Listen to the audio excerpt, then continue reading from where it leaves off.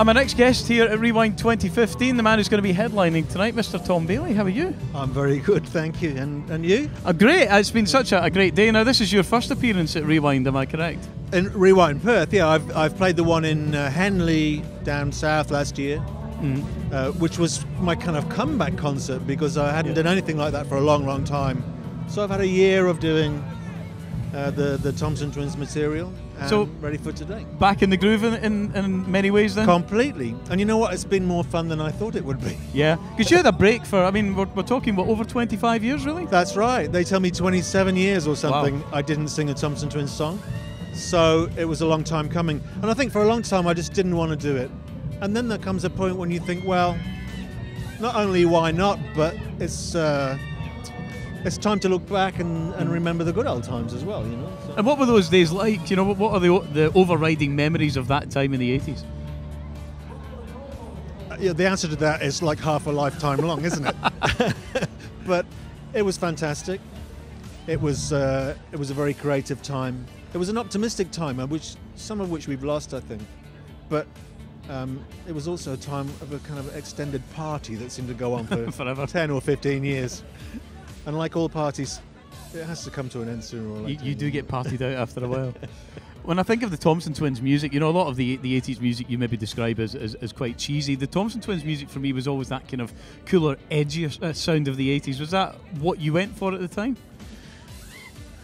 No, I don't think it was a conscious thing. It's just the question of who you are, you know. And I never really wanted to be a showbiz band or anything like that, you know. To me, it was about being creative and finding personal challenges and trying to measure up to them. So if that turns out being a little bit edgy or a little bit weird, so be it. I mean, I know some people don't like the Twins because they weren't quite sweet enough. Yeah, I know what you mean by that. There was a little bit of bitterness in there as well.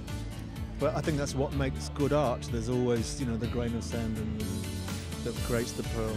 So now, how much have you been told about the Scottish audience? Well, of course, I played in Scotland before, back in the day, but the Scottish audience is legendary. Yes. And I've already seen it today, you know, because their willingness to overcome a severe meteorological event earlier. Well, it's part of your that training. Already impresses me. So what can we look forward to on the set tonight? We're playing the hits, but they're contemporised versions, so they'll be very recognisable, but also with some changes. Because I'm not going out there just to go through the motions. I want to deliver them in an honest and fresh way. And it's partly about me rediscovering that. I mean, it's partly why it took so long as well, I suppose. But we have a fabulous band. It's all kind of high-tech stuff, and I love it. That's what appeals to my geeky side. I love it as go. well. Has the comeback inspired any desire to get back in the studio? Well, I'm always in the studio for one reason or another, you know. And for the last 2 decades, I've been making music, but not kind of in the pop idiom. Yeah. But you're right, this has encouraged me to look at that again. So I've actually been doing some writing of pop songs because, you know, people reminded me that I once did have a few skills in that department. So, one or two. So, you know, without being immodest, it felt like a good idea to revisit. And it's fun, you know, so there you go. You're enjoying it, you're back, we're delighted you are. Have a great set tonight. Thank you, I'm really looking forward to it. Tom Bailey from the Thompson Twins. There you go.